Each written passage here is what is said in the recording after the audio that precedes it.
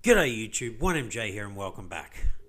Right, Tuesday evening here in Australia, market down ever so slightly. So this was at 2.37 trillion yesterday, now we're down to 2.34 trillion. So, little bit of a pullback for first thing in the week, but, nothing too sort of crazy. Look, Bitcoin dominance 46%. It just keeps rising. People are definitely getting more and more bullish on Bitcoin. And this is why, for me, I recommend having Bitcoin. There's lots of new people coming to the space and saying Bitcoin's, it's going to be sort of obsolete and it's going to get taken over and all this and that. Look, one day, could Bitcoin get taken over? Absolutely. Could it be in the next, couple of weeks to months? Probably not. The only coin that really stands half a chance is Ethereum. And really, Ethereum's best chance, at least in this cycle, is if we get to the peak and Bitcoin starts to come down and Ethereum continues to run for a while after it. But Bitcoin is the base of cryptocurrency. It really is, where everything kind of starts. So for me, again, it's never financial advice, but I recommend having a minimum of 30% in Bitcoin. Now, again, that's just my personal recommendation. It is absolutely not financial advice.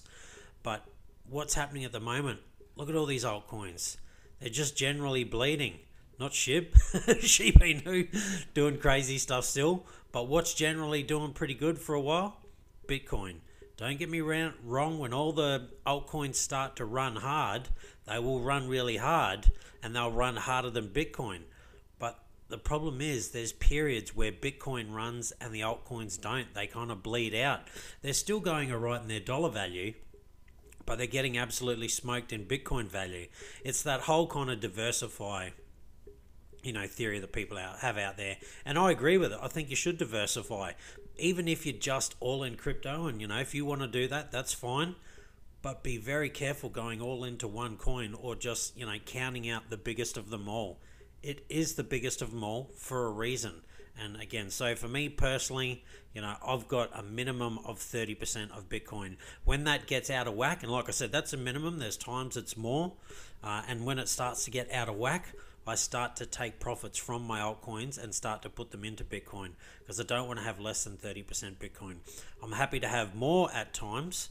And then, again, when it gets down, that's when I start to change out. But that's me. But look, things starting to move all right. Gas prices come down. Again, I told you I got in the NFTs space the other day, and the gas prices immediately, as that project Crazy Skulls turned on and started to mint, that went right up to $19, sort of $20. Again, that's the basic transaction. That's not what you're actually paying for gas at the time. All right. What's done the best in the last 24 hours in the top 100? We can see Bitcoin's at least up 1%. Holy moly, Halo platform, 300 and something percent in the last 24 hours. I have no idea what that's about, but anyway, good on anyone who's in that. We'll have to wait and see how hard that may crash in the next 24 hours. Again, just be careful of pump and dumps. We saw what happened to Bitcoin the other day on the charts. There was big whale movement there. This could be the same. Shiba Inu continues to rise. So again, good on anyone who's making those gains, but just be careful. Waves doing nice. XE Cash, Bitcoin Gold out of nowhere, 2%. So look, one absolutely astonishing move. One, pretty good move, and then all just kind of stock standard, two in the high single digits, and then everything is low single digits. That's not bad considering the market is down 1.2% overall. So what hasn't fared well then? All right, stacks continuing to go down. They had a pretty good pump when everyone was talking about NFTs on Bitcoin, and now they are selling off pretty hard. Arweave, again, they've had a pretty good pump for a while. We can see a lot of the really good altcoins are just starting to bleed at the moment. Theta's down, 9%, that kind of hurts. Atom, Algo, Luna, you name it. Plenty of good coins, even Chili's there. We got near double-digit sort of losses. And that's the problem at the moment. Bitcoin's still doing all right and starting to move, but altcoins are just starting to get shaken out. People are getting nervous and people are taking their profits out of the altcoins, and they'll probably start to chase Bitcoin, which is fine. But for me, I just buy and hold And again, I sell when the kind of time feels right, or if there's a price that I was, wanting to get. But, I try to stay away from selling at a loss. I'm not saying I've never done it, but yeah, selling at losses, you have to ask yourself, what's the point? But, sometimes it is the right option, because it's just never going to get back to the price that you bought at. But, that generally says that you may have not done enough research, really. But anyway, moving on, fair few losses there, and they're pretty high, and the gains, one outstanding gain in the top 100, and then outside of that, some kind of low single digits. Let's have a look at Bitcoin, see where it's at. Look at that, boom. And have a look at the confluence. Look where it is, exactly. I'm not even putting these lines in there, they're already there. It is sitting right here at old sort of support and resistance level, that kind of $58,000-ish level. So, having a little bit of a hard time getting through it at the moment. I mean, it's still early in the day. It's only just about to go 9 o'clock over stateside time. So we'll have to wait and see. Is this now ready to, push on through, or is this where we're going to get a bit of a rejection? And, maybe we have to come back down and, retest 52,000. Not saying we have to. Again, that's all that real big whale movement there. That was, killing all the longs and also, smashing all the shorts as well at the same time. Proper whale movement. Hence why I say be careful with some of the altcoins, because the altcoins are a lot easier to move around. Whales can get in there and do all sorts of stuff to the price. But looking pretty good. There we go. Just turned green. Hey, are we about to break that $58,000 mark? Can we get up to, what's the highest it got on this wick? We got to around about, so I didn't even get to 58,000. It just got under. Is today the day we break 58,000? Really, once we kind of break this level, it's not going to take much at all for us to get up to 63,000. That's only like a 5% move. Will it happen today? Who knows? Will it happen this week? I think there's definitely a chance, but really this is kind of that other level we got to look out for. So just under 62,000, a very small bit of sort of confluence. We can sort of go there, 61,200, 62,000 thereabouts. But really, there's not a whole lot there, and if we go through that, we definitely should make it up to the old all-time high. Then the question is, do we get rejected from there, or do we push through and then come back and retest? Again, we don't have to come back and retest. There's no guarantees. And there's no guarantees that we also, will get rejected. But I would say, considering that's old all-time highs, we probably have had a few people who bought up in here. We might see a bit of resistance here when we get there. But, time will tell. Let's have a look at Ethereum. Whew. Look where Ethereum's at again. I drew this line in. It's pulled back a little bit before, but this is the resistance, and it's sitting just under at the moment. Really, once we go through there, there's a tiny bit here at kind of $4,000-ish, and then we're just off to the races, off to new all-time highs. So again, kind of similar to Bitcoin in a sense. Very, very close, and we're just waiting. There's a couple of resistance points, so we're just under one, which again is at that 3,540-ish dollar level. Let's say 3,550. Then we have a tiny bit here up at sort of 3,900. We'll round it down this time, and then after that, yep, we are off. But again, what I really want to focus on is, according to this trend line that I've put in. Now, this trend line's not exact. This is just something that I've had in place for quite some time. Sorry, there we go. Ethereum, to me, actually looks undervalued. This is the fair value line that I've put through there. It's just where we got a fair bit of confluence. Again, you can move this down a little bit if you want and say that maybe it's sitting at about fair value. Some people might move it up ever so slightly, so it's running right through the middle. But thereabouts. But for me, I think Ethereum looks like it's a pretty good buy, and hence why I'm really focusing on Bitcoin mainly at the moment, but a little bit of Ethereum as well, because I don't think Ethereum is going to play like the other altcoins at the moment. I think Ethereum is very similar to Bitcoin, and I got some interesting stories coming up on that. All right, here's something interesting. Despite the recent surge, retail FOMO is actually absent from Bitcoin's current run. Yeah, the people who FOMO, they kind of get in and get out, and they just can't handle, the ups and the downs. They can only handle the ups, and as soon as it goes down, they're out, i.e. retail. Now, again, me and you can be considered retail. Well, we are considered retail, but we're not the silly retail. We've hopefully been here for a while and understand cycles and how things works. Because the Google Trends data shows that worldwide Bitcoin and buy Bitcoin searches are still far behind the yearly peak. So again, earlier in the year when things were doing really well, so let's say back in sort of February through to about May, that's when all this FOMO stuff was going on. And again, we're up at those prices, but people got in here, unfortunately. Then it dropped. They panic sold at a loss. Hence why I said I really don't like to sell at losses. And then they've missed out on all this, and they're not going to pay any attention. They've probably forgotten about Bitcoin and crypto. And the next thing is they're going to get back in when they hear it's probably not even at all-time highs. Unfortunately, when it's 80, 100,000, they're going to go, oh my God, I should have got in. I made a mistake, but this time I'm going to get it right. Buying it again at new all-time highs, and then it dumps, and again, they'll probably sell for a loss. Hopefully they don't do that too many times, but that's the new money. I don't like to call it, dumb money and, retail money. That's basically everyone other than institutions, but that's really what they consider anything outside of institutions is retail money. But it's that new money that push things really high, and then unfortunately they get burnt. But hopefully they learn their lesson is what I would hope.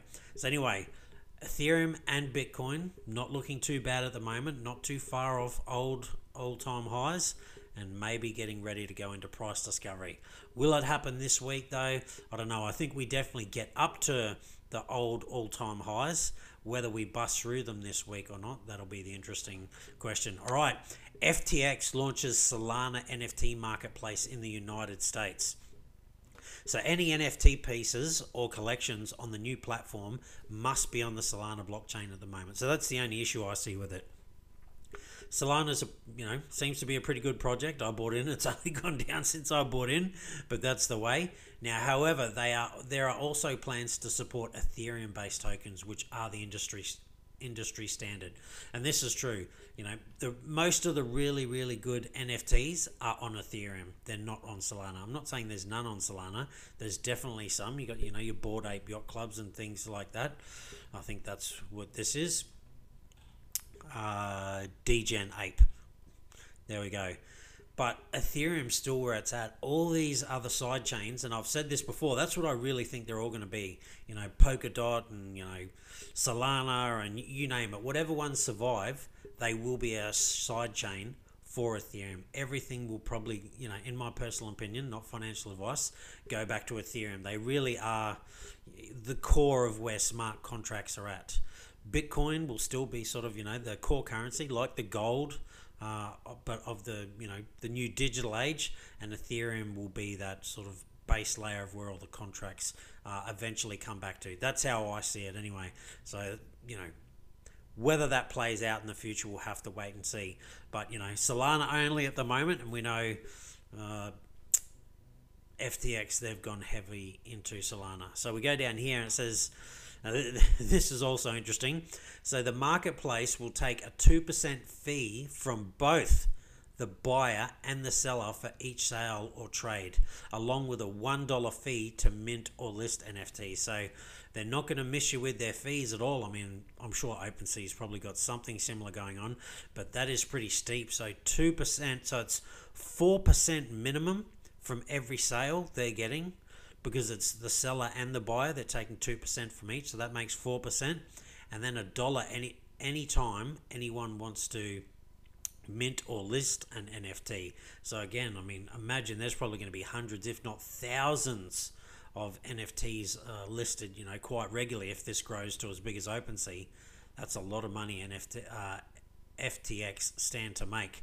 Now, all tokens on the platform will be using the Metaplex Solana protocol, which means that it is unlikely that they will be compatible for other leading marketplaces unless they integrate the technology. But again, they're already looking to build a bridge to Ethereum, and that's the main one. So whether they have, Binance Smart Chain or, any other chain on there probably won't matter too much at the moment. And should other chains, NFT projects really start to blow up, then I'm sure they will build a bridge. But at the moment they're solely focusing on Solana, with Ethereum to come in, who knows at what stage, but it is coming. Now this is the part that some people won't like though, but it's part of the space, particularly in the United States. Due to US regulations, FTX has also has stringent know your customer requirements, or KYC. NFT trading, which are not required on other marketplaces such as Opensea. You just hook up your MetaMask and you're good to go there. And this may deter artists and people from using it, but regulation is coming, like it or not, and OpenSea may face issues that they will have to KYC in the not too distant future. Maybe not, but yeah, it's the new world. That's just the way things are going to go.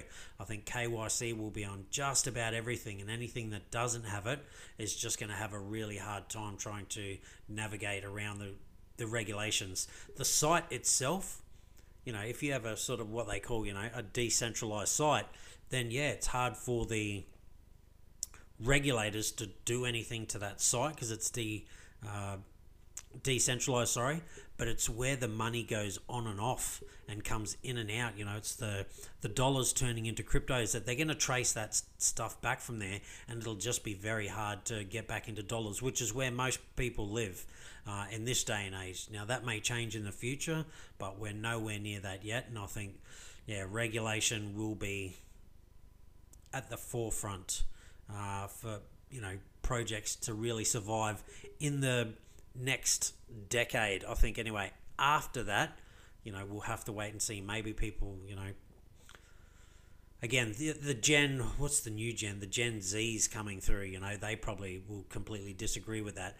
And then, they get into Parliament and start to make new laws and all the rest of it. But, the next decade or two, I can't see that changing. I think, again, KYC will be high on the agenda for any project to survive. All right, Ripple teams with Nelnet on $44 million solar investment. So this is actually pretty smart from Ripple, because they have lots of rules about things being green. And I mean, Ripple's already green. They minted all their coins, so their carbon footprint is very, very minimal. But if anything, other than a little bit of electricity. But they're getting into solar because, number one, there's a ton of money to be made in green energy. There really is. But also it makes them, you got to be green energy compliant. I can't remember the name now. It's absolutely killing me. My memory is terrible at the moment. There's some kind of agreement that everyone has to get on board. I can't remember what it is. But it's basically to be carbon neutral, or otherwise, if you're not carbon neutral, you pay money for every little bit that you're not carbon neutral. So number one, Ripple's getting on top of that. Number two, it looks really good for them moving forward. And number three, solar. There's tons and tons of money to be made again in green energy. So Ripple, this is a very smart move. $44 million really isn't a whole lot for them, but it'll be interesting to see how well that $44 million does for them in the future. The carbon tax, that's what it is. There's a name for it, but I just can't think of what it is off the top of my head at the moment. What a time to forget something like that. All right, BitSmart, construction of mega Bitcoin mining farm in Argentina. So again, it's hard to think that we're getting ready to go into some, bear market when, they're building these mega Bitcoin farms. And again, do you think it's really going to get regulated, to infinite, to oblivion and all the rest of it? It's just not going to happen. And like I said, I think a lot of countries are going to, put on this big show and make it look like, there's possibilities that things are going to get banned. Similar to India. Like, India were really sort of anti-crypto, but I think they've all seen this coming for a long time, and they've just been putting it off for as long as they can. And now they've put on a bit of a, show for everyone to make it look like they're not going to let it happen, but knowing full well that they can't really stop it from here. They can regulate it though, they absolutely can, but trying to stop it, too hard. And now all these big companies again throwing silly amounts of money into it. So the facility, which is designed to accommodate 55,000 miners, will be finished by next year. The farm will be constructed in warehouses inside the power company providing the energy. So I think this is where you're going to see a lot of integration. There's wherever there's excess energy around the world, I think you're going to find Bitcoin mines, Bitcoin farming going on there.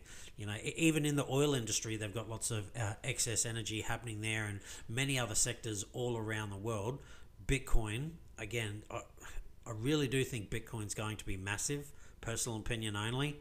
And again, anywhere where you can find excess energy, I think that is going to be put towards, Bitcoin mining and, solar power and, all sorts of things, green energy, but particularly Bitcoin mining, because you can't really turn excess energy into more green energy. It's usually just excess energy, but you can find a way to put it to good use. And I think Bitcoin mining is where it's going to be at. Last but not least, institutional crypto products. I record AUM as investors pile into Bitcoin, so assets under management. Institutional investors piled 225 million into Bitcoin products, while Ether products saw outflows of 13.6 million in the past week. And again, that's because the altcoin space is all slowing down at the moment, and Bitcoin's looks like anyway it's gearing up to get on a big run. And the institutions have probably seen that and gone, rightio, we need to get back on board, with the Bitcoin. And don't get me wrong, once Bitcoin starts to peter out, you'll see this change, and then they'll be back into Ethereum and other things. That is, how these markets are going to work. But don't get me wrong, when they buy, they're probably only going to trade, maybe 15% of what they buy. They're going to wait to buy the dips, and then again they're going to get into the good projects, and they're going to hold most of it and then trade only a little bit of it. That is what smart money, institutions, billionaires and soon to be trillionaires and that do. They really don't sell a whole lot. The only time they sell is if there's something better to go and chase. Again, they'll take some profits. You buy Bitcoin at, let's say, 10,000. It gets to 100,000. Well, is there something else now that you could take just some of those profits, get your initial 10,000 back, so you sell a tenth and put it into something else? I don't know if there is anything better out there, but you can go through the crypto market and you can see there's a ton of things that have outperformed Bitcoin at times, not always. Again, there's times like now where Bitcoin's generally outperforming most things, and vice versa. And Bitcoin's, exponential gains, they are going to come to an end. I would say sometime in the next 10 years. I think we've still probably got, another 5 to 10 years of crazy gains. Again, people talking Bitcoin maybe going to $10 million or more. Not too many people talking about 10 million in this kind of cycle, but they definitely think 10 million. It's 1 to 10 million anyway in the next sort of 10 to 20 years. So there's still some exponential gains there. But if Bitcoin does that, imagine what some of these altcoins are going to do. Hence why I say you get to, you buy Bitcoin for 10,000, gets to 100,000, it's still your choice. You've got to decide what you want to do. But why wouldn't you maybe take your money back, or put that towards a house or something else, or see if you can find the next new big crypto to put $10,000 into, or 10 different cryptos and $1,000 into each, whatever way you want to do it.